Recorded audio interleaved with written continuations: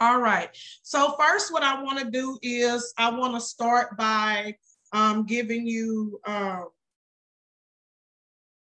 sorry, Miss Arlie is texting.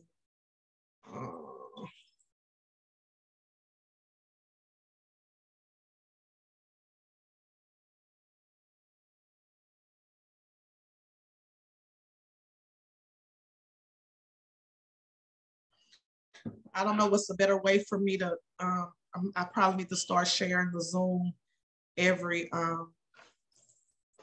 class. All right, so when we go here, I want to explain to you all toxicology, microbiology, hematology, because if you ever see the ending word ology, which is OLOGE, let me rephrase this so you won't get confused with what I'm meaning. And I can actually make it bigger too, so it can be easier.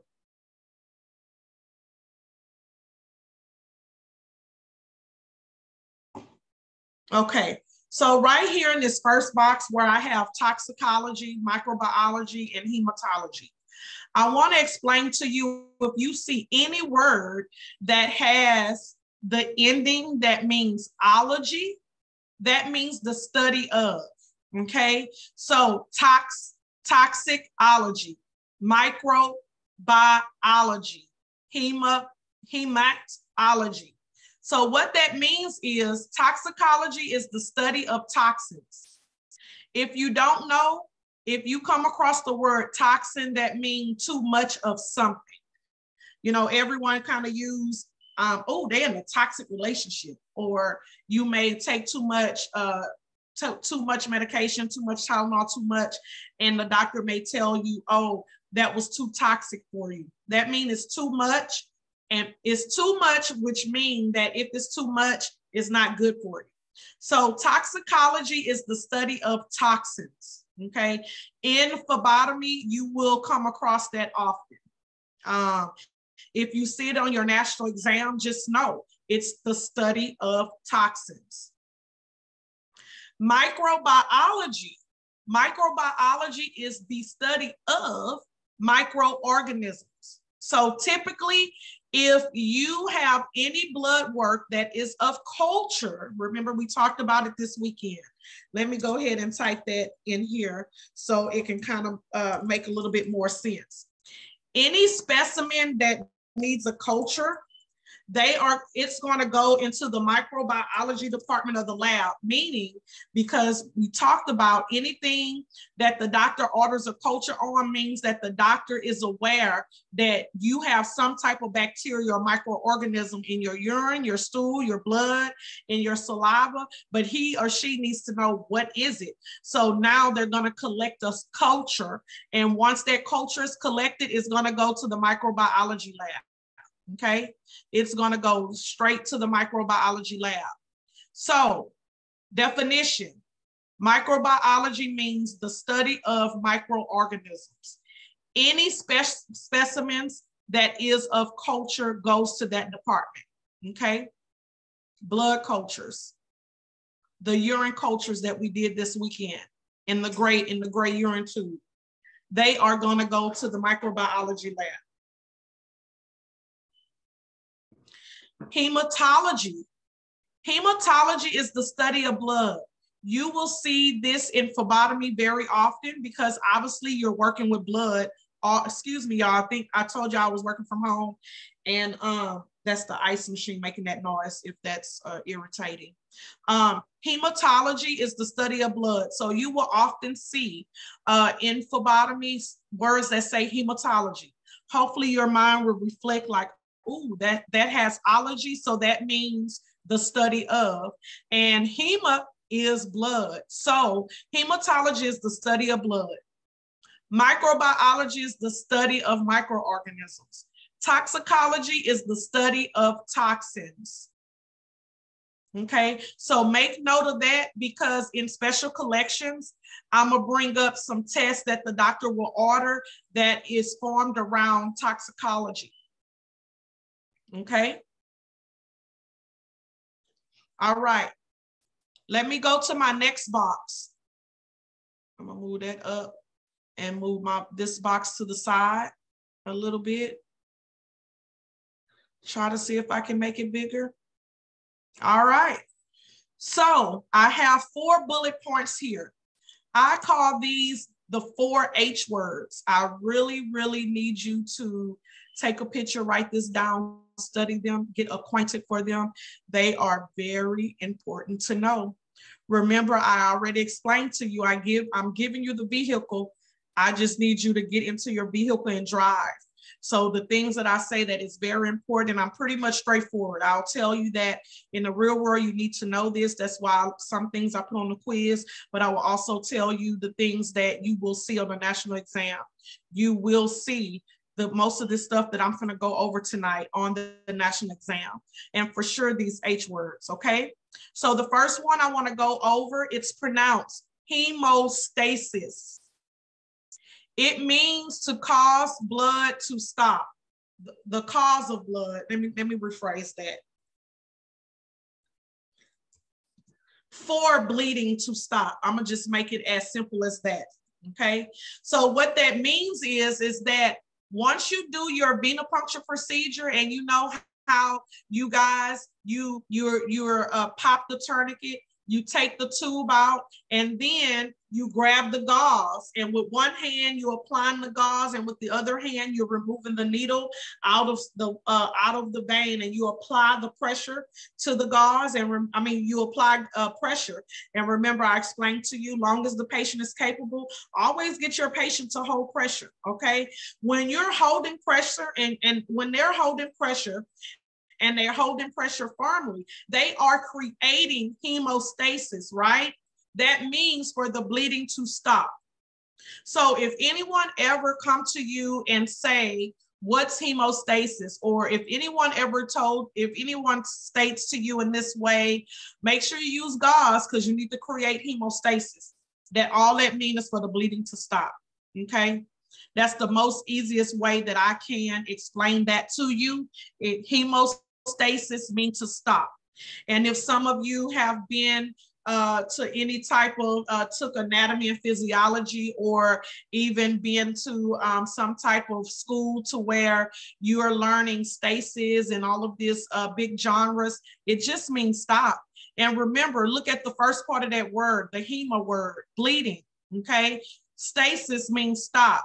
So basically, you are creating hemostasis when you apply that gauze on that arm or on that hand, and we have to apply pressure so we can stop bleeding, which is another word for hemostasis. So remember, Miss McCrae, she gets her blood work done that her blood is thin in some cases. So you need to be sure that you create hemostasis for her, remember? So once you ask that question about if you're on any blood thinners, that just helps you to know, oh, okay, I need to check her out because I may need to hold pressure a little longer. And that's because you want to be sure that you create hemostasis, okay? Just as simple. Hemostasis means for bleeding to stop, okay? Let's go to hematoma. Hema, H-E-M-A-T-O-M-A, hematoma. Another characteristics is still have that same hema in front. So obviously that means something dealing with the blood, okay? So what this means is a collection of blood in the tissue, not for, let me put that in parentheses. What it means, a collection of blood in the tissue, and what that could mean is that when the blood starts to clot underneath the skin. So remember, we kind of got our feet wet when I mentioned hematoma a little bit from the video when we started doing our needle positions. She talked about hematoma. So if you want to get accustomed to hematoma, just know that hematoma is a collection of blood underneath the tissue. And what that is a blood clot. And how can you get that is right here where I have the needle not fully being in the vein. Needle not fully being in the vein. Remember, I talked about this weekend. If the needle, the bevel is halfway in the vein, halfway out, it's not all the way in. So the moment that you try to insert your tube thinking you're going to get blood return, that the blood start going in the tissue because your needle is halfway in and halfway out. So you can cause a hematoma from that, okay? And also, removing the needle before removing the tourniquet. Remember in class, I keep saying remember, but I'm getting you refreshed. So remember in class, with the technique that we did do, I informed you to pop the tourniquet, remove the tube, then remove the needle. In this case, if you remove the needle while the tourniquet is still on, you can cause a hematoma in the arm. So underneath the skin, the blood clot underneath the skin. So therefore, we do not want to remove the needle before removing the tourniquet. We have to pop the tourniquet first before removing the needle, okay? Also, a hematoma can develop if you don't apply enough pressure when we put that gauze on there, okay? So if you just say, okay, Ms. Chopin, I'm gonna leave that gauze sitting here. So it's just sitting there. It's not no pressure. You just have it sitting there. So now the blood that is coming out is just leaking into the tissue. So now you may start to see a bruise of a collection of blood there because the pressure isn't held there. Okay? Let me know if I lost anyone talking about hematoma. And it can create a bruise.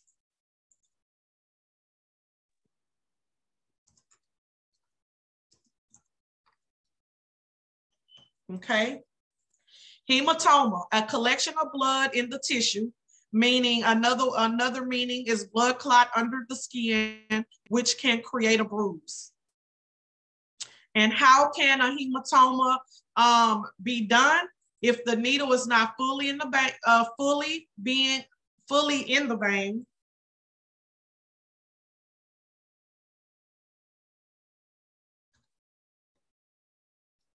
needle not fully in the vein on insertion. Also, removing the needle before removing the tourniquet can cause a hematoma.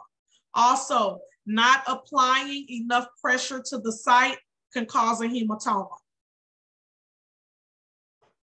Okay. All right, so my third H word is hemolysis. You still have that prefix of the same word, so you know it has something to deal with blood. Okay, the ending is lysis.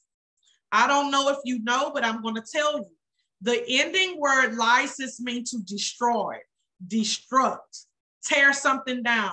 Okay, so now this should tell you that it's the destruction of something in the blood.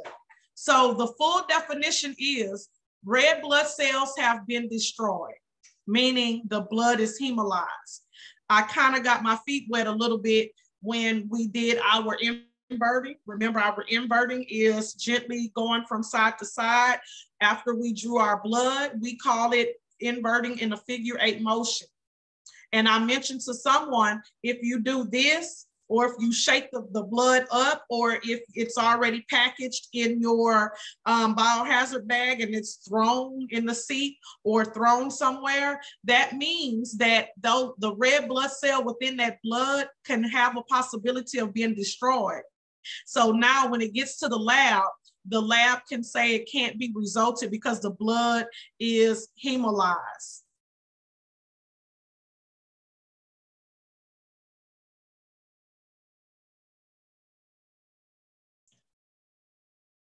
I'm trying to underline it, okay? So that's what it will look like from your lab. If they will say, it'll say the blood is hemolyzed. But the medical word is hemolysis. Red blood cells have been destroyed.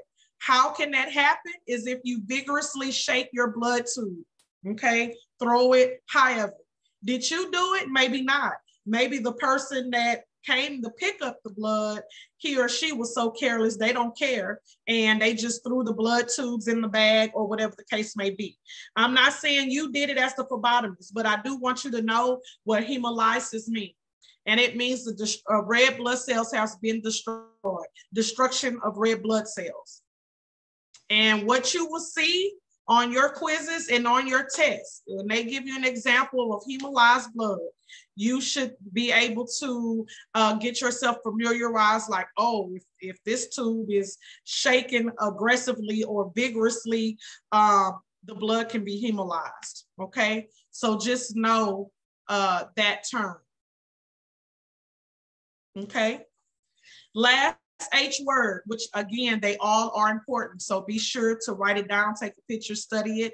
It's also in your book. If you look at the back of your book in your glossary for these words, it'll tell you what page that they're on for it to stick out to you, because they're on different pages. For example, I'm gonna tell you real quick.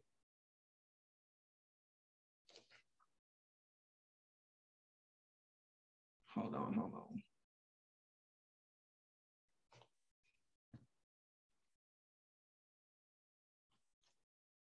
On page 125, you will have the two H words of hemolysis and hemoconcentration on page 125. And on page 131, you will see hematoma.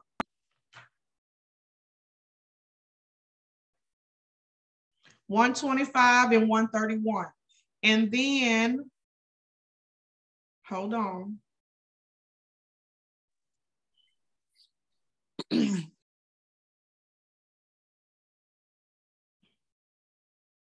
I know hemostasis, and hemostasis is in the beginning, which is page 35. So you have page 35, page 125, page, okay, yeah, 125 have both of them. So page 35, 125, and 131 has your H words. I call them H words, whatever you want to remember them by. Okay. So let me go ahead and get to the last one, which is called hemoconcentration. It has that same beginning H prefix, so it has to do with something with blood. So the definition of hemoconcentration is increased blood concentration. That's it. So basically, it just means that the blood has a high concentration. What is concentration? It can be the liquidity of anything. Our urine can be concentrated. You know, for example, you think about your orange juices and things like that when you go to the grocery store and it says from concentrate. So it's just a lot of acid, okay? A lot of acid and a lot of buildup. So basically, blood can do that too. So hemoconcentration means it's an increase of blood concentration in your blood. How can that happen? Is leaving the tourniquet on too long. So remember, I talked about when we learned how to tie the tourniquet, and I gave you some things to remember with the tourniquet. It can only be on or tied in place on your patient for 60 seconds, which is a minute. So typically, you can cause the blood to have high concentration if you leave it on too long, okay? So if you were to see on your test and it gave you the word hemoconcentration and it had you choose how can the blood get concentrated, hopefully that you will know that it can be concentrated for leaving the tourniquet on too long. Okay, so for example, I just so happen to be on page 125. It talks about hemoconcentration. Hemoconcentration describes a buildup of blood cells related to liquid components of the blood. This can occur when a tourniquet is left on too long and it falsely elevates the blood cell counts, meaning it makes the blood have high concentration. So if you leave the tourniquet on too long is an example of how that blood can be concentrated, okay?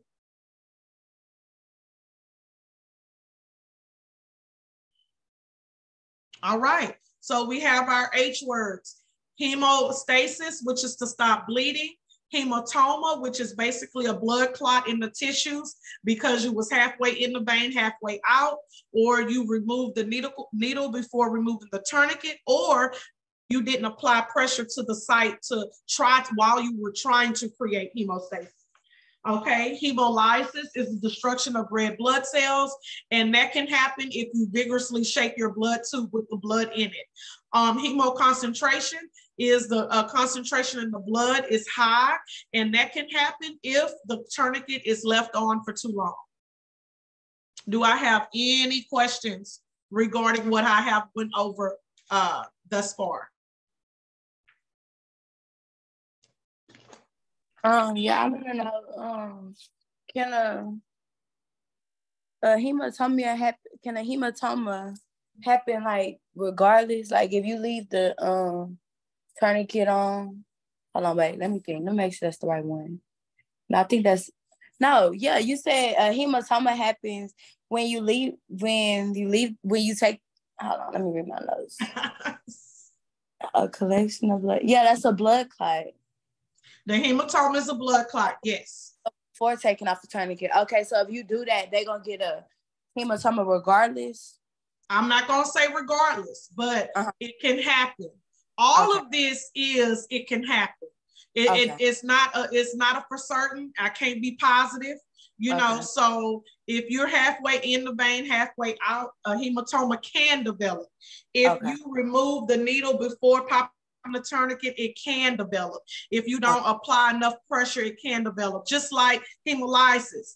If you vigorously shake the tube, hemolysis can develop, but you would never know until it gets to the lab and they tell you if it could be resulted or not. Okay. Yeah. But just know the causes of it, you know. Yes. Okay. All right. Let's go ahead and move forward. Your next quiz is over medical terminology. So, you know, I just want you to get as much intake as you can. All right.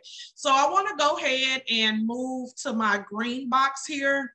Let me try to move some of them out the way because I don't know how big it's showing on your end. So, all right. We can zoom in on ours. Oh, okay. We can make it as big as what we need to. Oh, cool. Thank you for telling me that because I don't know how it's going on that side. All right. So my next group of words, syncope will be my next one. And I can tell you guys that syncope is on page 34. So I don't know how quick you can make those notes without me, you know, getting you discombobulated, but 35 has syncope on it. Well, actually 34, sorry. All right. So the word syncope, medical terminology, means just feeling faint. Simple. Okay. Learn how to spell it just so you can recognize the word. It's not that the national exam is going to make you spell it or, you know, trick you about like how they do the HIPAA and the OSHA, but just recognize it. It's pronounced syncope, syncope, syncope. So basically, if someone was to tell you, because maybe they're a nurse or maybe they're in the medical field, and when you ask them, have you ever had any complications while you get your blood drawn before? And if they say, because somebody like me may say, you know, well, I'll be getting syncope sometimes, you know, and then you probably be, what is that? So it is very common in phlebotomy world to know what syncope is, and it basically just means feeling faint or somebody feel like they finna lose consciousness. Okay, syncope, feeling faint. And in your book, it tells you, for example, the medical term for fainting is syncope. The skin may turn blue or gray. That's called cyanotic, but you can read that later. That I will over that word when we do CPR. But as far as syncope, it is very feasible to, it is very important to know and recognize what the word syncope means. And it just means feeling faint, okay? Because if somebody do tell you that, or let's just say your coworker or a doctor may come into the lab and say, oh, you know, Miss Chopin had a syncopal episode and I want to do a CBC or whatever on her. So I need you guys to come into the room and do it. And so just using that term, you just know like syncopal episode, oh, Miss Chopin almost fainted. Okay. So just know what that is and be familiar with that. But just that simple. I don't have to draw it out or make it long, but just know how to pronounce it. Syncope, know how to see it and know what it means. And it's just mean feeling faint, just like that. Okay. My next word, they're not together. Sorry about that, but I'm giving you all the important words that you need to know for medical terminology. My next word is pronounced edema, and that is going to be in your book on page 157. Oh, you know what I could do? I just thought about something.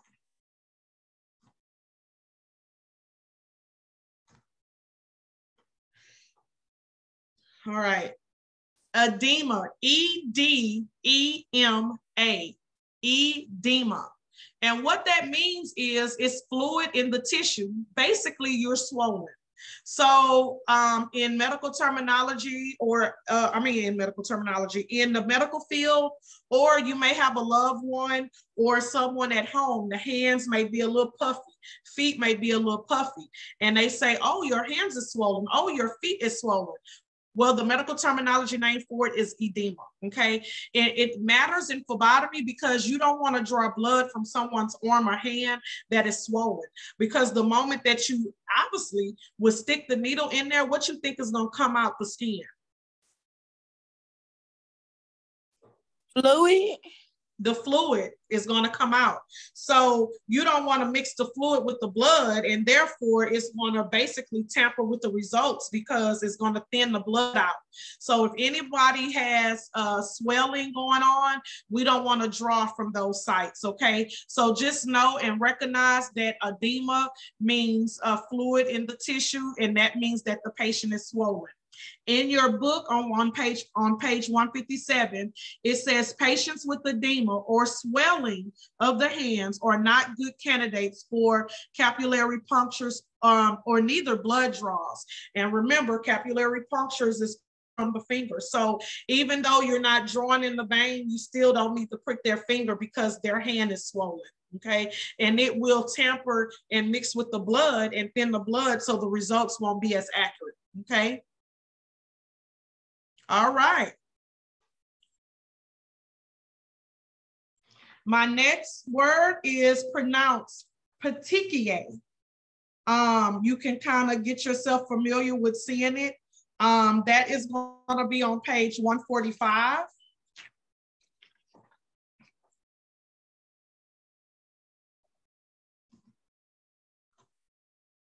All right, page 145. Petechiae are small red/purple spots on the skin. And basically, remember, I told you guys that capillaries are the smallest blood, which is mixed with the artery vein and the artery blood and the vein blood together when we do those capillary fills, capillary punctures. And as we all did it in class this weekend, you see it's very small. So the blood just comes from out the tissue. It's not in a vein, it's not in a vein, it's not in a artery, it's just right underneath the skin. So with that being said, someone can have broken capillaries everywhere, and it will cause the skin to have purplish red dots. I want to show you a picture of it, and you probably like Spider-Man. Huh? Is that like the Spider-Mans?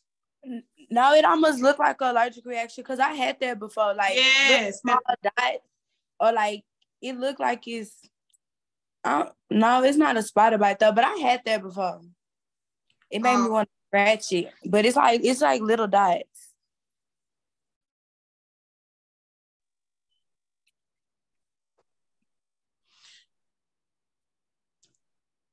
Yeah. So this is like this. So basically, someone got petechiae. It can happen on the arms, the legs, anywhere. And basically, the capillaries just broken and they dispersed underneath the skin. And because of it, you see these purple, red spots. Depending on what color skin tone you are, you know, it'll be purple or red, you know, some people pink. And basically, it could have been that when you actually went in to do the blood draw, you know, you could have, as you were going in, you could have just popped the capillary and this particular rash type area happened. And that's just petechiae. I mean, it's very, I would say it's not that easy it's, I don't think that it's easy for you to do for a patient. And sometimes it don't even have to be done with blood draw. It could be IV therapy. They had IV fluids and something happened and it was too much for their capillaries and they just broke it off and now they have this little rashy type area.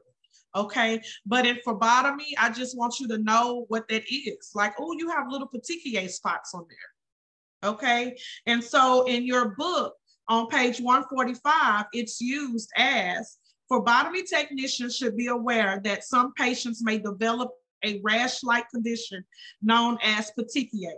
After a tourniquet is applied, these small flat red or purple dots are created by the leaking of blood from capillaries. Petechiae may be associated with a number of different health conditions. So sometimes it has nothing to do with blood drawing, okay? But if you was to see it, then you will know that it's petechiae, and I would not use that area of their limbs or extremities to do your blood draw. Find a different, go to the opposite arm or just go below on the hand where the petechiae is not showing. Okay. Doesn't necessarily mean you did it at all, you know, but, and the reason why they use the tourniquet as an example is because sometimes the tourniquet can be tied too tight and it can cause the capillaries to kind of bust like that and create that petechiae. Okay. Next, aseptic or antiseptic. Okay, we went over this before, but I just want you all to remember, we have to be sure that we do everything to control any infection. So when we use aseptic technique or it's labeled, if we use any aseptic supplies or use the antiseptic technique, all that means is that we made sure we cleaned and disinfected our site before inserting the needle or doing the puncture of the finger. So we used our alcohol, you know, or we may have used our chlorhexidine gluconate that we looked at this weekend, which is another form of aseptic technique to use. And remember, I'll talk about it again over special collections. If you have on your requisition that the doctor wants a alcohol level test done on your patient, then that's the only time, one of the main times we don't even use alcohol to wipe the site. We're going to use that chlorhexidine gluconate that we talked about. Okay. Let me see. It's pretty straightforward and simple, but I'm almost certain you can find aseptic technique in your book,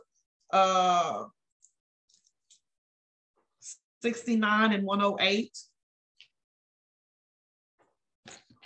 But just know that once you use your aseptic technique, you are freeing the area away from any bacteria or germs that can cause going in the skin if you didn't wipe it and use your needle.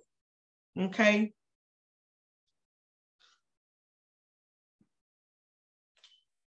But yeah, it's on those pages that I mentioned. If you just wanted to go over aseptic, but basically you're using whatever is necessary to clean the skin to make free from any bacteria or germs on the skin.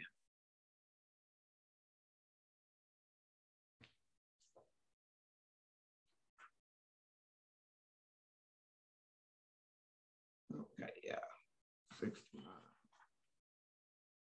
All right. So just note aseptic and antiseptic technique, all right? Now, what's very important that I'm sure most of you may know, but just in case, I do want to tell you in phlebotomy and medical period, you will see ASAP and STAT a lot. That means as soon as possible. That means immediately. So if you had 4 orders and you was working in a hospital as a phlebotomist, and you have room 102, 103, 104, 105, but then room 104 order said stat. But even though 102 is before, the room number is before the other room, you need to go to the one that says stat. So you treat that immediately, because that means that the doctor needs those results, need that patient blood to be drawn right away, so it can go ahead and start being resulted. And they're gonna put that as immediately to where the medical lab technician can start mixing the blood to go ahead to make the results, okay? So just know ASAP or stat means immediately, and you would draw that patient blood first, okay? So that is priority, okay? ASAP or stat, which I know that that's pretty easy to know, but just keep that in mind, that in phlebotomy, you will see that often, okay? What does stat stand for? Ooh. Hold on.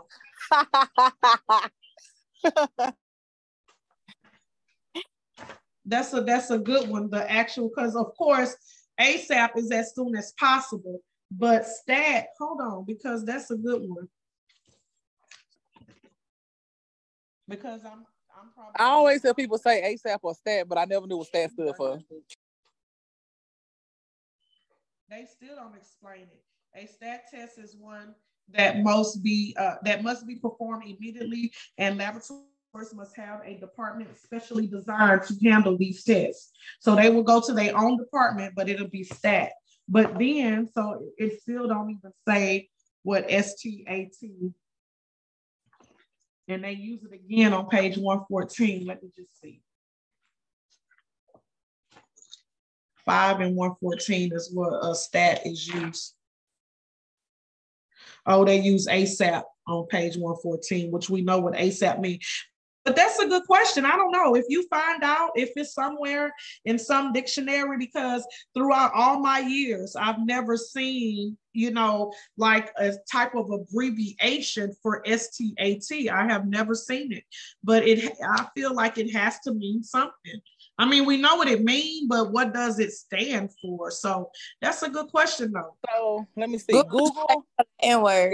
Ignore my background, but Google says the word stat comes from a Latin word statinum, right, which translates to immediately and means that orders should be prioritized first as needed urgently. Okay, so it's short for statinum, you said? Yeah. Ah. Okay. Well, I've learned something today, statinum. And so they just cut that word short to stat. Okay. Well, thank you for that. So it basically mean immediately. Yeah, right. ASAP stat means that's okay. All right. So with that being said, ladies, hopefully you will really remember ASAP and stat, because you will see it a lot.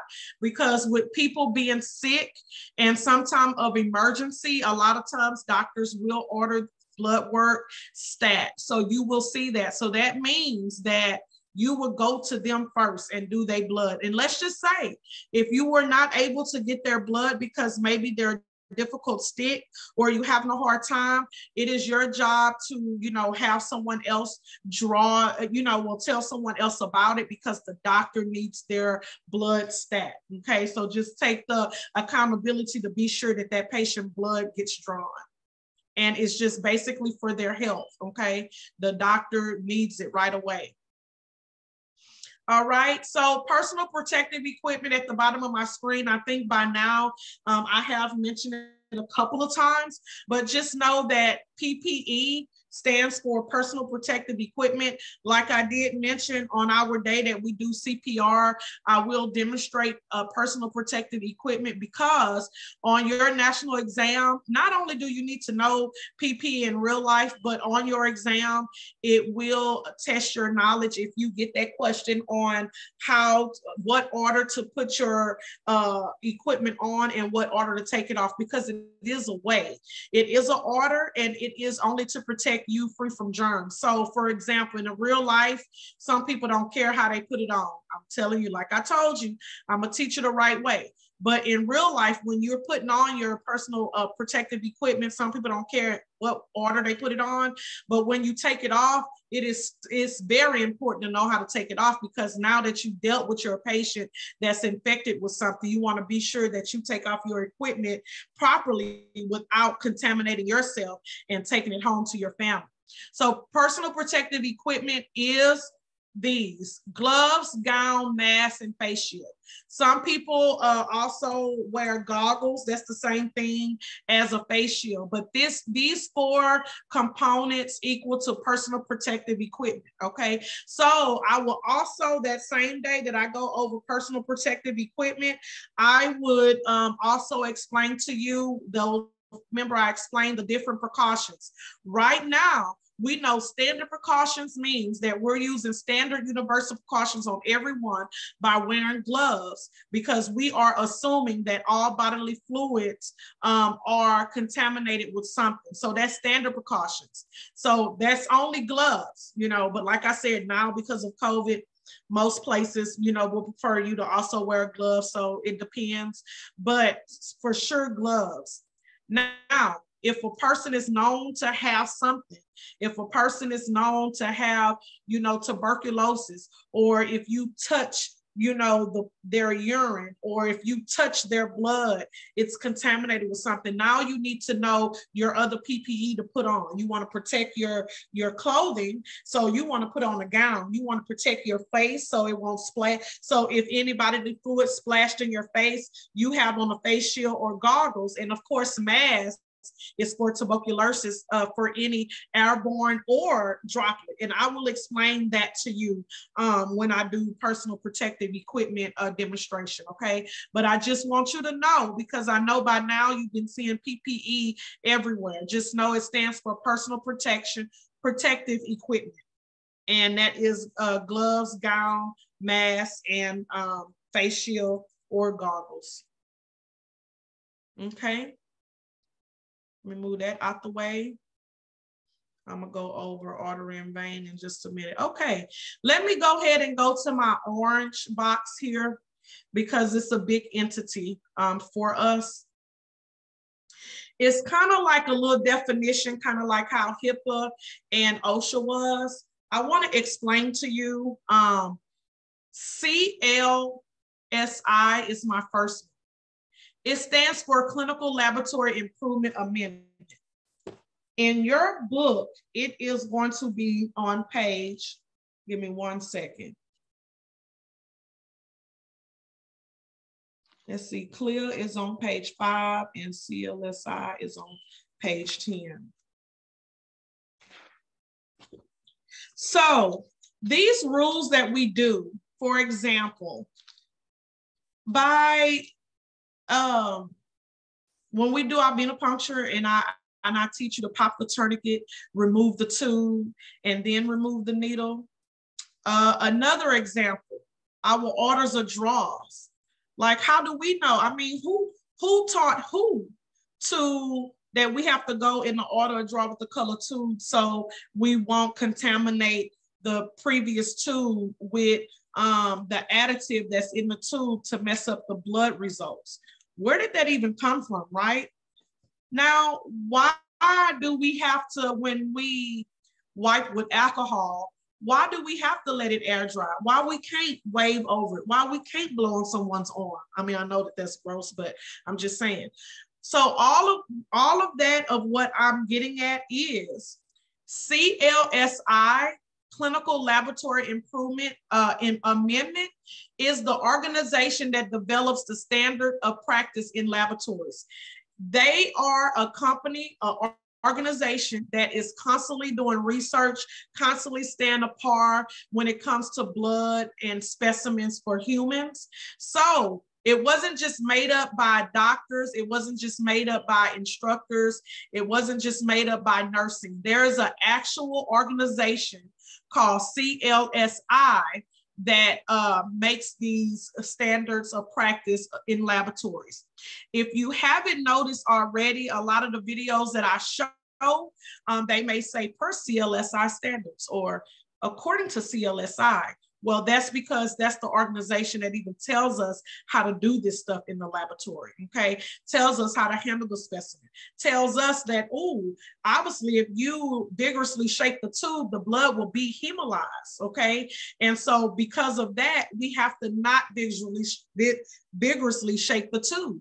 If we leave the tourniquet on for longer than 60 seconds, then per CLSI standards, the blood can be hemoconcentrated, okay? So with that being said, I want you to get yourself familiar with Clinical Laboratory Improvement Amendment, and it stands for CLSI. Those are the people that even tell us what to do in the lab, how to even do it right, what we need to do, okay? So in your book on page 10, it says the Clinical and Laboratory Standards Institute, CLSI, is a nonprofit organization that works with government agencies and healthcare providers and institutions to develop the standards of practice for laboratories worldwide. Okay, although CLSI does not perform reviews or accredit laboratories, following CLSI standard is an important part of providing quality care. So CLSI is the ones to tell us that why we're doing this. And because of CLSI standards, and if we are governed in laboratories as phlebotomy is, as instructors, we have to teach per CLSI standards. Does that make any sense to you guys? Okay. So next, I want to go to below it, which it looks familiar, but it's different. Clinical and laboratory standards. Oh no. Hold on.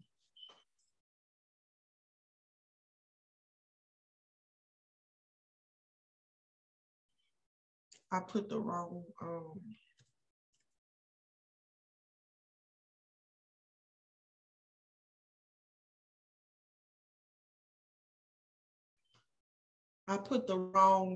what you call it for, hold on, I'm gonna fix it, y'all, sorry. Because this is clear.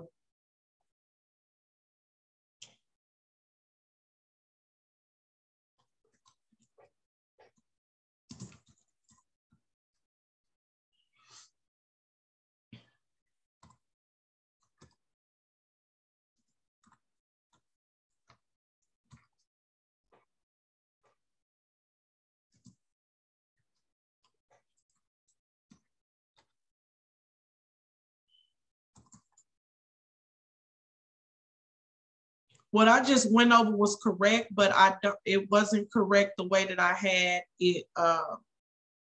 Hold on.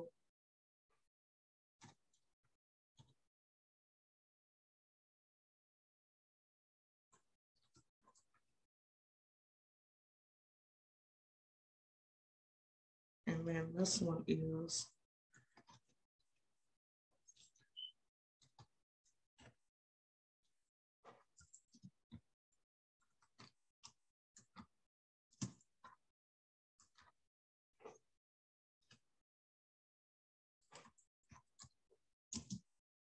Okay, so CLSI is Clinical and Laboratory Standard and Standard Institute, while the one that I'm going to go over right now is Clinical Laboratory Improvement Amendment. And let me tell you what page that is on real quick. Sorry, hopefully I didn't confuse anyone with that.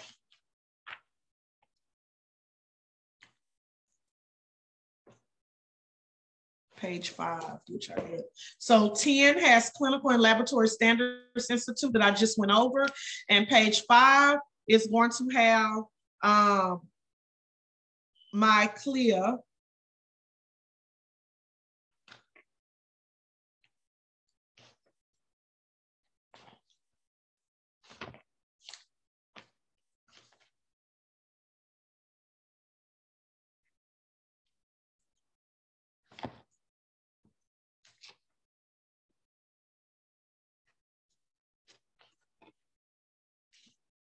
Actually, page 3 has my CLIA. So, okay, so CLIA, let me move this. Clinical Laboratory Improvement Amendments. It stands for CLIA, C-L-I-A. Now, you may think I'm saying like clear everything out the hallway, but you'll just say CLIA, which is C-L-I-A, and just see what it stands for. Clinical Laboratory Improvement Amendment, okay? What that is CLIA is a federal regulation regarding operation of laboratories worldwide. So what I'm saying is, I think I mentioned to you all that I am actually CLIA certified to function as a laboratory, but I just don't function as a laboratory because my whole ultimate goal is to create jobs for phlebotomists that come to my school to where we can develop a mobile phlebotomy. Not mobile phlebotomy and in-person lab to where we can actually test specimens.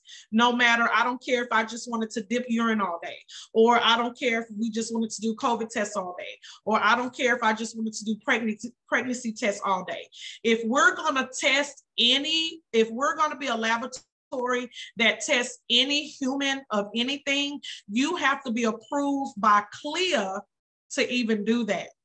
So whatever lab that you work in, your lab is going to have a CLIA certification to say that they are CLIA approved. And CLIA is Clinical Laboratory Improvement Amendment, CLIA. Federal regulation regarding operation of laboratories. So CLIA is telling me that I am approved to function as a lab, no matter how big, how small, no matter where I'm located in US of A, I have to have a CLIA certification to say that I can function as a lab, okay? Like I said, I could just say I'm a lab that do urine pregnancy tests. Urine dipsticks. I'll say,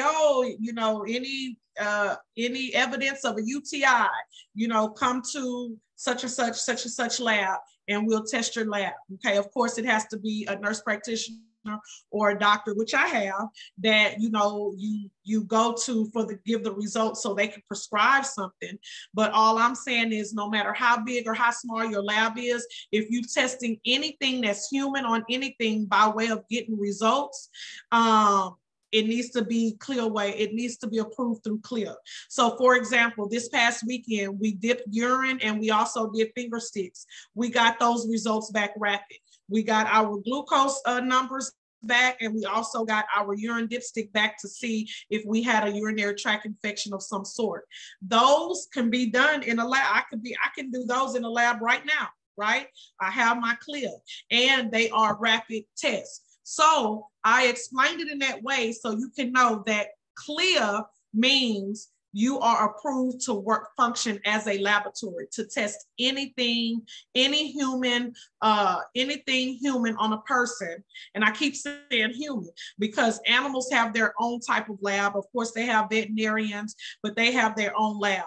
We don't test animal blood, okay? We test human blood. And if you want to do that, you need to have your approval through CLIA, Clinical Laboratory Improvement Amendment, in which, I don't know if I showed you all, but it's in the hallway, but I'll show you what it looks like in person, where it actually says Clinical Laboratory Improvement Amendment. And in your book, it states, laboratories in the United States must meet standards listed in a set of regulations called the Clinical Laboratory Improvement Amendment, which stands for CLIA. This includes educational requirements for certain laboratory employees, as well as rules for handling patient specimens and tests, and quality assurance and control practices. So if you're going to work in any lab, you already know that they have to be approved by CLIA. You think I use the example for any cosmetologist, anybody that does your nails, does your pedicures, you know, probably does your eyebrows, or, you know, does your hair. They have a certificate of cosmetology to say that they can, you know, practice as a cosmetologist. So the same thing with the lab. They have to show proof that they have been approved to function as a lab. And these certificates do expire, so they have to keep up those certifications to be approved, okay? Do I have any questions regarding CLSI and CLIA? One tells us what to do in the lab. One tells us that we are approved to even be a lab, okay? Did I lose anyone on that? A little bit. Okay, I'm trying to, the last thing you said CLSI, tell us what to do in lab, and CLIA, tell us we could be in the lab. CLIA tells us that the lab was approved to even be a lab. The lab was approved. Okay, so you said that you can do CLIA. So that means like you CLIA certified? Correct. Okay, so you go get a certificate to be a CLIA. I have one, yes. Okay. So that means that if tomorrow I wake up and start getting supplies and start advertising that people can come to me for different tests, I can do that because I'm already approved. I have my CLIA certificate. Okay. But CLSI tells us the guidelines on what to do as a lab, like I mentioned, the order of draw. They the one that developed that. You know, how we do our venipuncture technique and what order we do it. They the one, you know, told us about that, how to do that. You know, just different things of how we function in a lab with the specimen. That's CLSI.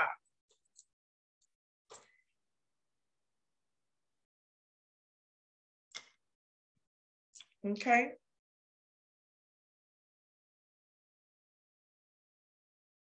All right. Medical terminology, you know, it could be a lot, but I am trying to explain it to the best of my ability. And then you still have to go over and study it and get it implanted in your brain, because typically what I'm giving you is what you will see all the time. Okay. So once you actually get yourself comfortable with this, everything will just make sense, you know, all together. Okay. Now, real quickly, you see I have this little purple pink box where it says supine laying down face up, and lateral meaning to the side. So I want to share, I'm gonna take the whiteboard off for a minute, and I want to share a position image, which is this, because in phlebotomy, it is important to just be aware. So you see, obviously it's a lady. I mean, she don't have no face, but it looked like it's a lady. But you see that she is laying down. One picture, she's laying face down on her stomach. One picture, she's laying face up on her back, looking to the sky. So she's in a prone position here versus a supine position here. So if you were to start CPR on someone, you need to lie them supine. If someone tells you that they do better with you drawing their blood laying down, 10 times out of 10, that's supine.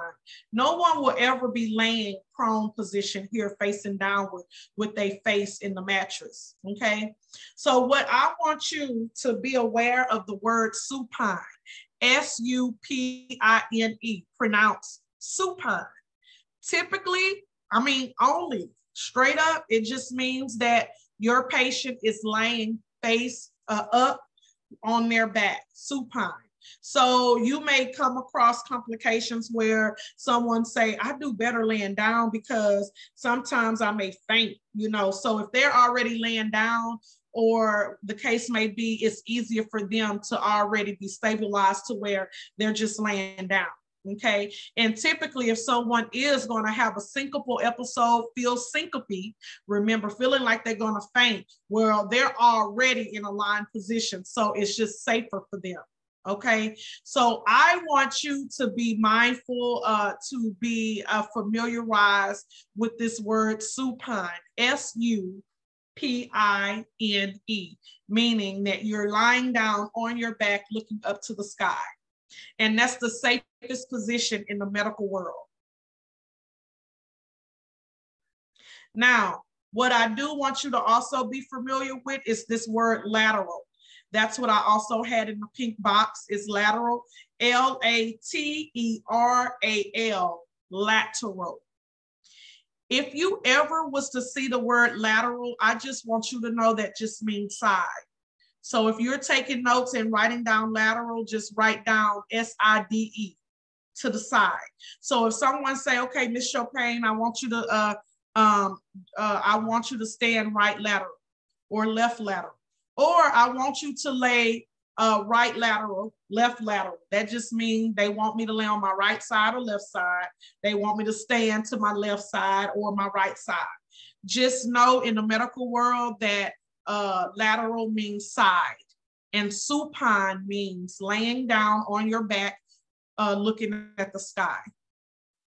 These other ones is not really important to know until you start to take your medical up higher for like nursing and things of that nature.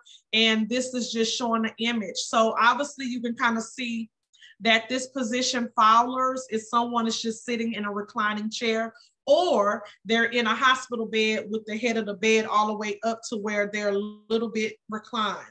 Okay. But for me and you, the most important ones that I want you to get out of it is supine and lateral. Okay. And for the most part, if you want to get yourself familiarized with prone, because you may have a question that says, as a phlebotomist, your patient instructed to because these questions are going to be way professional. As a phlebotomist, your patient explained to you that they have needlephobia, and what is the best position for them. It may have an option as prone, supine. It may have an option as something else. And I don't want you'll remember like, oh, they need to be laying down, and you pick prone. So if you want to get yourself familiarized with prone, do that. But it's always going to be supine, SUPIN. You will never have a patient lie on their back with their head facing in the mattress. Not that I know of. Even once you give enemas and things like that, the more you further your nursing career, they're not laying like that. They're laying on their side, okay? Laterally. Do I have any questions regarding this position of supine and lateral?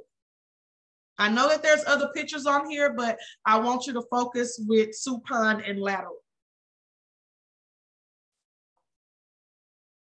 Okay, supine and lateral. And I will quiz you, and we will play another game like we did on Sunday with the Kahoot, and to get you familiarized with it. But I do want you to be sure that you take good notes and review them, when we don't meet, so you can get yourself familiarized.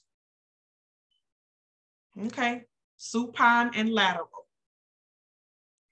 All right, let's move a little bit forward, back to the whiteboard. Now, right here, by now we should already be, kind of familiar with standard precautions, which that means we want to assume all bodily fluids, is contaminated, has some type of bacteria. Even though they don't, we just acting like they do, okay? Now, I mentioned to you all on Sunday when we did our urine dips and our finger sticks or our capillary sticks versus our dermal punctures. Remember, they mean the same thing. I want you to be mindful of POCT, meaning point of care testing. Remember, I talked about that. And any point of, so for instance, we just talked about me being CLIA certified. If I want to just do all point of care testing in my lab, I can do that. I mean, heck, it makes my life a little easier, right? So just to refresh your memory, remember point of care testing means any testing that can be done at the patient's bedside or that can be done quickly, rapidly, because the results come back rapidly within up to 15 minutes. Now, point of care testing is shown on a couple of pages. Let me go to page 23 so I can see how they discuss it here. Okay. So point of care testing on page 23. Phlebotomy technicians may perform these tests at some facility. Many CLIA wave tests are point of care tests, meaning the testing is done near or in the presence of the patient, but not all point of care testing are CLIA wave and not all can be performed by phlebotomists. So with that being said, you see if you are one of the ones looking on page 23, you'll see right underneath there the diagram. They're doing what we did this Sunday.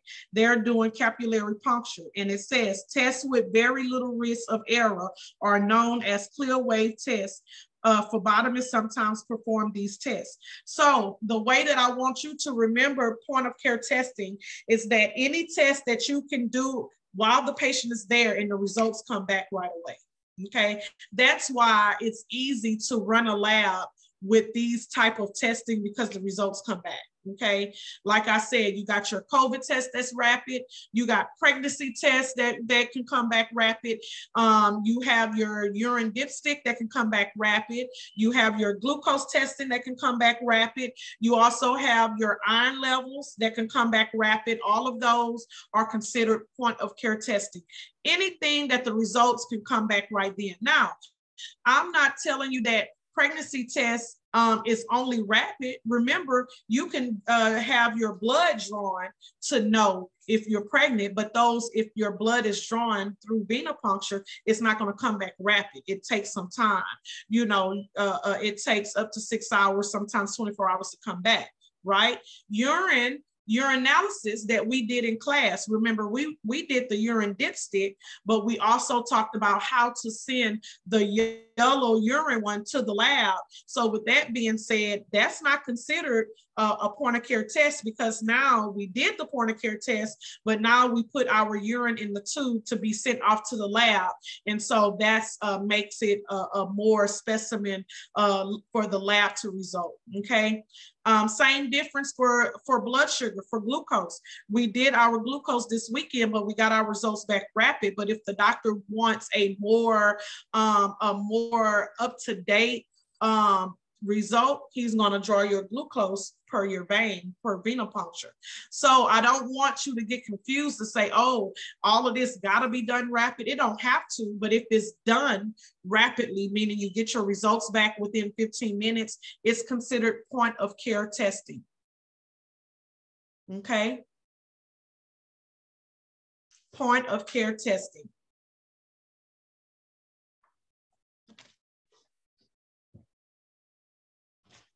Okay, I'm going to go ahead and move forward. Right in my same little box here, where the point of care testing is, you see that it talks about informed consent and implied consent. Remember, we did talk about that this weekend, but because you're going to see this a lot, I just want to be sure to, I want to be sure that you understand and that you can go ahead and go through your consents. Give me 1 second. Consenting is on, starting on page 24 in your book.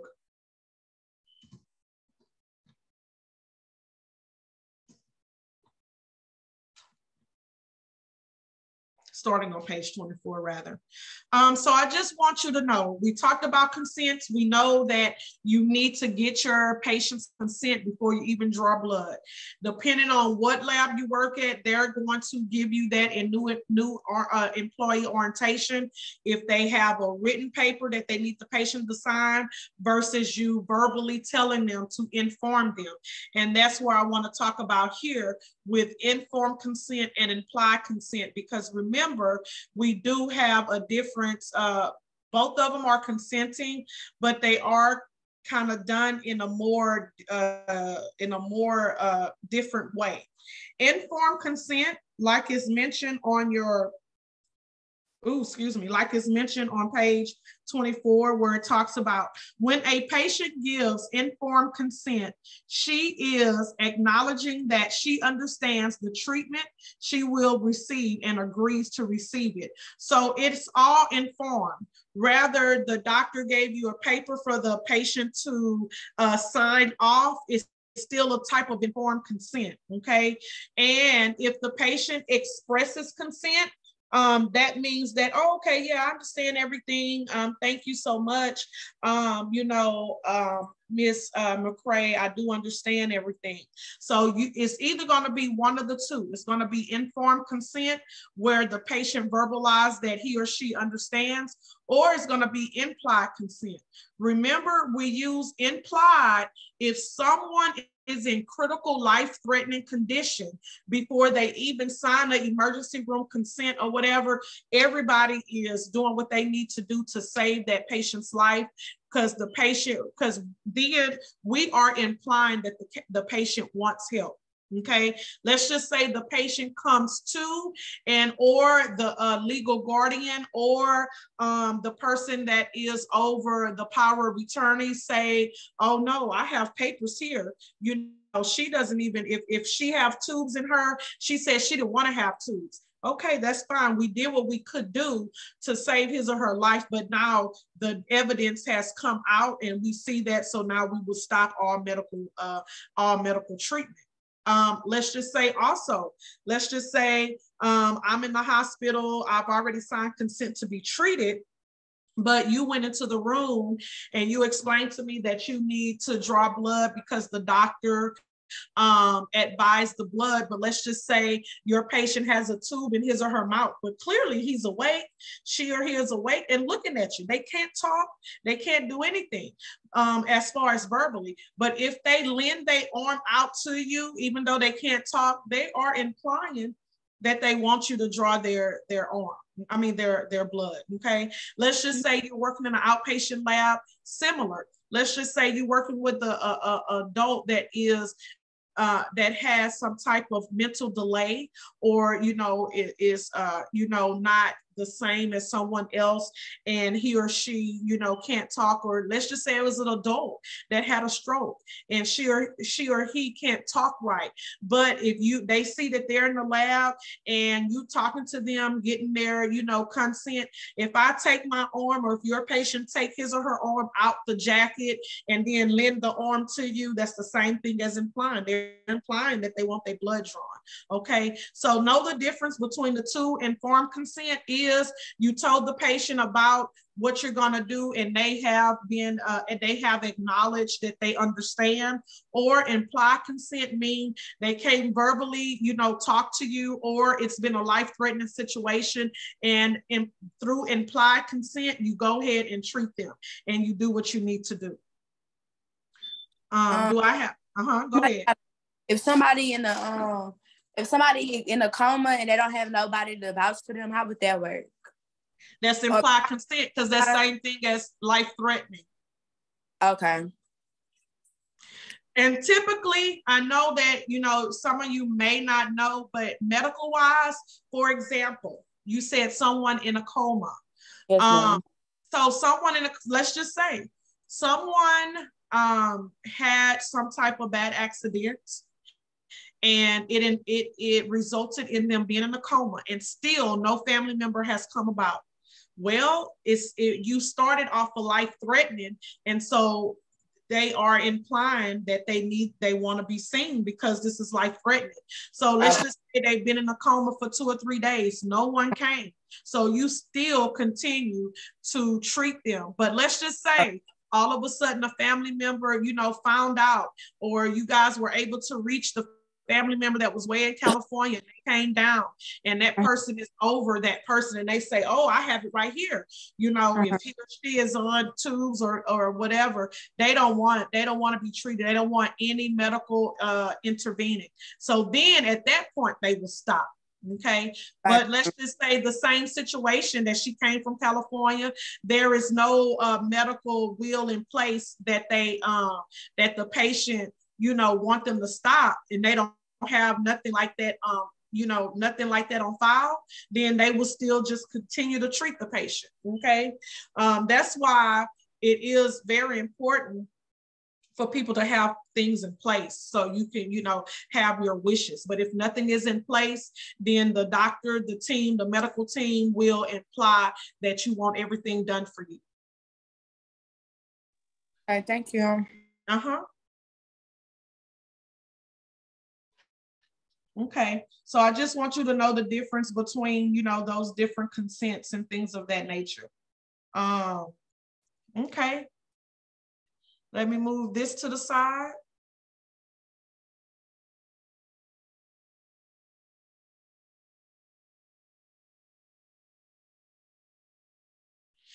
Now, even though we did capillary punctures this weekend, I explained to you that capillary blood is very small blood.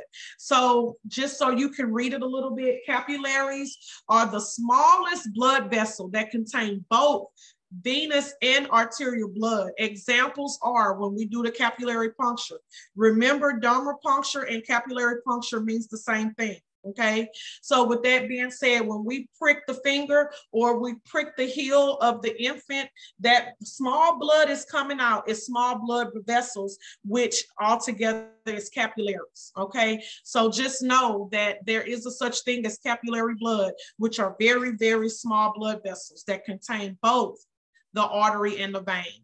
Okay, now my blue box here that I have here would be my last that I would second to last that I would go with, and that is artery and vein. I want to explain to you. I'm going to go ahead and turn off the whiteboard again and show you a image. Oh, no. Can you say capillary puncture or what puncture? That was the last little thing I was trying to write. Is the same thing? Capillary puncture and dermal puncture is the same thing. Dermal is DERMAL. Okay. Okay, gotcha. And that's what we have to get you caught up with, because that's what we did on Sunday. Right. That's how I'm trying my best to hang in, but some stuff is going right over my head, but I understand I missed Sunday. Okay. So this is an image of an artery and a vein. Typically, arteries are known to be red in color and veins are known to be blue. That's why sometimes when we're getting in the habit of looking for a vein, if we see it, typically you see like green or blue, right? That's because we are doing a venipuncture. We are getting venous blood. That means we're sticking the patient. We're doing our insertion in the vein. Okay, so typically the veins are blue in color. Some people underneath the skin, depending on the color of their skin, that's why on some of us you will see it will look like greenish blue, but typically veins are blue and arteries are red. And the reason being is that veins carry oxygen depleted blood, meaning there's no oxygen, and it's carrying that blood to our heart to re-energize and gas up to get oxygen. And then once they gas up, once the blood basically gases up to get oxygen, now it's coming out of the heart, away from the heart as artery blood. Okay, the arteries carry oxygenated blood. And that's why that blood is a more bright red blood versus our vein blood being red, but it's kind of darker red in person. So that's why we also say when not to draw from the basilic vein, because if you go too deep past that vein and you hit an artery, the patient is going to bleed bright red blood. So if you ever see bright red blood, that means that that is artery blood, and you need to really hold pressure for a while to create hemostasis, which means to stop bleeding, because that artery blood, the arteries are more deeper in us than veins. So that's why we don't draw, as phlebotomists, you do not draw any blood from the artery. Although blood can be drawn from the artery for different reasons, as a phlebotomist, all of your blood work is going to be done from a vein, okay? So veins are blue because they have no oxygen. Arteries are red because the blood has oxygen, okay? So that's how, like, if they get shot. I'm sorry. What No. color did you say that the artery blood is? Red. Okay. Did you see the diagram? I mean, it's bright red, bright red blood.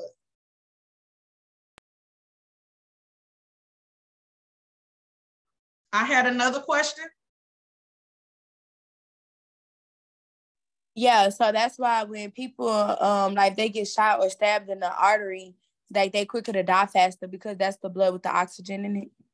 I'm not going to say they quicker to die faster because that's the blood with the oxygen in it, but they're quicker, and excuse my terms, but we're going to be frank, like you said, they're quicker to lose their life because that blood is hard to stop. So once somebody say, oh, they got shot in the leg or got shot in the arm and it hit a main artery. Well, not only was it a main artery, but it was an artery, and it's hard to stop the bleeding. So that's why it's important when anyone bleeds, you want to stop it. So we're doing something simple as getting blood from the vein. That's why we have to hold pressure to stop the bleeding. So if you mistakenly stick someone and you get bright red blood, that means you nicked the artery some way, some form, fashion, and you just need to hold pressure until that blood completely stop. And you have to hold pressure longer than it would take for you to draw blood from a vein. But yes, that answers your question. Artery, because arteries run deep. I don't know if this is a good angle or image for me to show you, but you see our body has arteries and veins here in this picture. You see the veins are typically blue in color. The arteries are typically red in color, and meaning the vein has no oxygen, the artery has oxygen. So that's why that blood is always going to be a bright red blood versus our vein blood being a darker blood. Okay. But you see, go ahead. Can you go back to the other picture that you had with the definitions of them? Okay, I'll go back to it in just a second. So as you can see, that everything starts from the heart. So you look at this picture of this lady, it starts from the heart, and it's the main artery and then the main vein. So you see that we have arteries and veins throughout our whole body. Okay, so that's why it's very important to know the kind of anatomy of a person, of a human. So with that being said, arteries do lie deeper than veins, but as phlebotomists, we're only drawing blood from the veins. Okay, we're not drawing anything from the arteries. If blood needs to be drawn from the artery, it's a doctor that does that. Okay. Is that how everybody's body set up? That is how everybody's body is set up. Yes, ma'am. All right. Yep, that's the anatomy of a person. So when you actually like maybe go further for nursing or whatever the case may be, that you will go through, and if any of you have been already, you would go through prerequisites of taking anatomy and physiology, and it's It's always a part 1 and a part 2. It's always a A&P 1 and A&P 2 because that particular subject is very detailed. And it goes from the artery to the vein to the muscle to the skin. Like you're learning the whole anatomy of a person. You know, the posters that I have up in my class where it has all the different segments of a human, anatomy and physiology is broken up to where you will learn all of that. So that is something that you will learn once you actually go further in your medical career, and it's very intensive. That's why, like I said, it's broken up into 2. You take part 1 for the first 4 months, and then you take part 2 in the next semester, and you learn about all the body systems. But this is the picture that you were talking about, right? With the definitions. Yes, ma'am. I just ain't fully get the definition for the artery, like the last little sentence, but I got it now. Okay.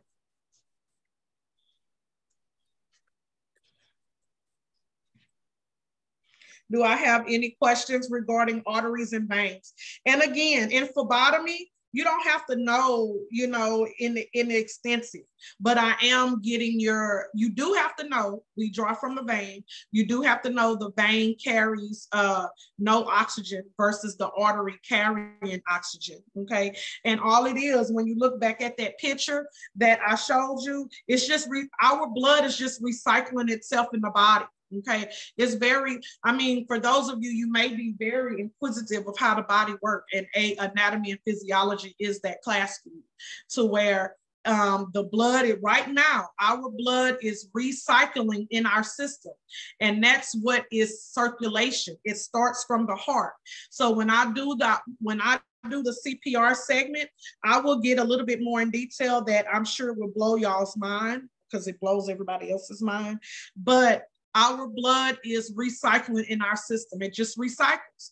The non-oxygenated vein blood is going to the heart. It gets the oxygen blood, and now it's coming out of the body as artery blood that is oxygenated. So that is our circulatory system. So if you ever known anyone that had to have an amputation in the arm or in the leg for whatever reason, because that part of their limb, leg, arm wasn't getting oxygen, the circulation was off. So the doctor had to amputate that part, okay, in order for the rest of the limb to get oxygen. He had to, you know, that part had to be sacrificed. Okay, so our circulation in our body is very important, and it starts with the heart, with our blood. So the blood has to go to all of those areas to our body. So back to the other diagram that I showed with the whole person. You see, that's why it's very important for all of our body to get circulation. The arteries and the veins go through our body. So it's very important, all the way down to the toes. You know, you ever heard somebody toes being amputated, somebody fingers being amputated? And that's why it has to be amputated, because it's not getting any circulation. And for whatever reason, you know, the doctors did what they could. So now the only thing to do is to amputate that part, because it's no use of having that particular part of a limb that is not getting no circulation. So now you're going to cause the other portion of your body to stop getting circulation. Okay, so this is all why. This is called the circulatory system of our body, and it starts with our heart. So as phlebotomists, we are drawing blood from the vein. Okay, all right. I just give you straight what you need to know, but you're probably like, golly. But just imagine when you go further, you know, I've heard some of you say you want to go for LVN, you want to go for this. This is just getting your wetting your whistle, okay? So with that being said, you will go in being knowledgeable in a good bit of information, and you're just going to add to it when you continue your schooling, okay, more in detail, okay? Because remember, as phlebotomists, you're just drawing your blood, and then eventually going to start working in the lab and play with the blood, so to speak, to get the results. When you go for nursing and the other stuff, you have to know bigger entities. All right, So last but not least, I want to talk to you about anticoagulation and coagulation.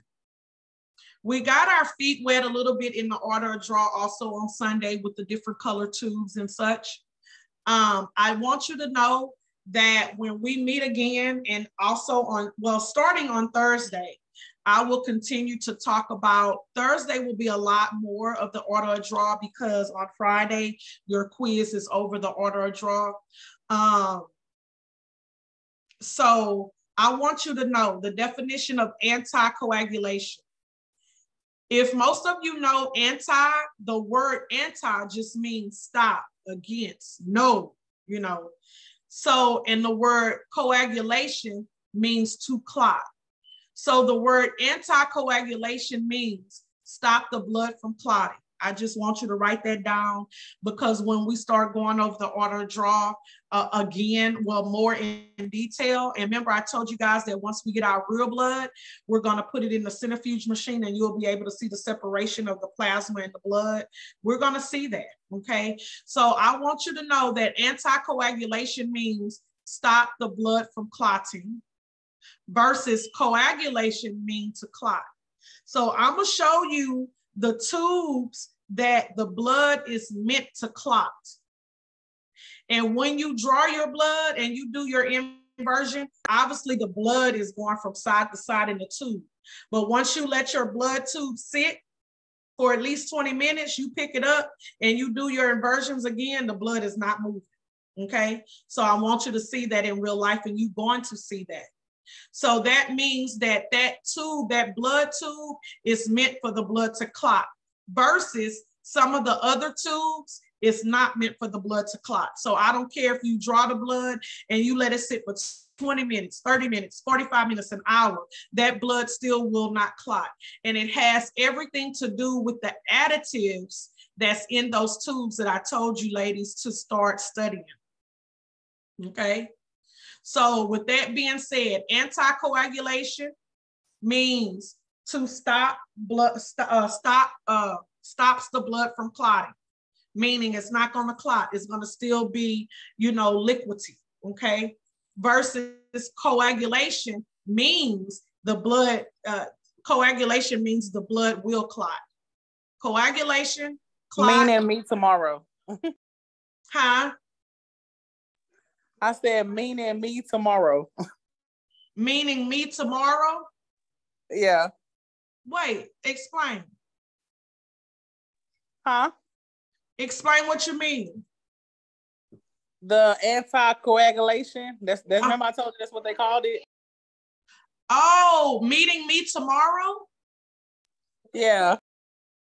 Oh, I can't even figure because you know by you having that PTT done, yeah. So that Bluetooth, yeah, the INR, yeah, I gotta go tomorrow. So the anticoagulation. That is an anticoagulation tube, honey. Yep. And when I start explaining the more into the order of draw, I'm gonna explain to y'all that. And so typically, I mean, I don't want to jump the gun because I already went over a lot today with the medical terminology, but for sure, Ms. McCray, when you get your PTINR drawn in that light blue tube that it has sodium citrate as the additive that you invert through to 5 times, I want y'all to know that the most common test, if anything y'all don't know yet, just know by Miss McCray getting her blood drawn, she keeps saying PTINR. That is the most common test in that light blue top tube that you're going to see on your national exam. PTINR goes in a light blue top tube, and the additive is citrate. It is an anticoagulation tube. So we're going to talk about it further, but when they draw her blood in that blue top tube, that blood that when it goes in that tube, the additive citrate is made for the blood not to clot. It's not going to ever clot. So now when they do it, the same way we did the finger sticks Sunday. So if I don't go to the lab to have it drawn, they do the finger stick. And she put it in a machine like the glucose machine, but it reads my INR. Cool. That is a point of care testing. Yeah. Yep. But that's good to know. So with that being said, you know, just to get wet the whistle a little bit with anticoagulation and coagulation, Please write down, take a picture. Anticoagulation means to stop clotting, and coagulation means is to clot. It's meant to clot. And so with that being said, and maybe Miss Lexi, I'm gonna send you, I need to send you this in the email. So because we still, oh, that's right, tomorrow. We're gonna talk after here anyway. I'm gonna call you. But with that being said, this paper here that I gave you all, I want you to, you know, if you haven't already, remember to start looking at it, because this is what I want you to be accustomed to. Your tubes, the additives that's in there, how many times the inverted, and right now the most common test, you can look at it, but I'm going to verbally tell you the most common test, so mentally you don't study all these and get yourself confused.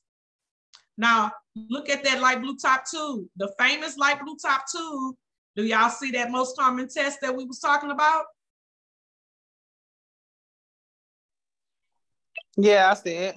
PT, INR, PTT. These will be the three tests that I tell you to remember what goes in the light blue top tube, and you will see that. I can't stress to you enough. But in these tubes, I'm gonna tell you the three most common tests to look for, and they are common for a reason, because even the test tests you on the most common test, because the doctors, that's what they order. Okay, and then right here at the bottom of your page basically gives you the order of draw. And remember, the sterile one means our blood cultures, because that's first in the order of draw. But on Thursday, this will be the segment of our lecture, is talking more about the order of draw. And then I'm going to get into special collections on Thursday as well, meaning there is some blood tests that you need to know as a phlebotomist that's collected in a special way, meaning blood cultures are actually collected in a special way, because remember, you looked at it, they are bottles versus little vacuum tubes that you saw.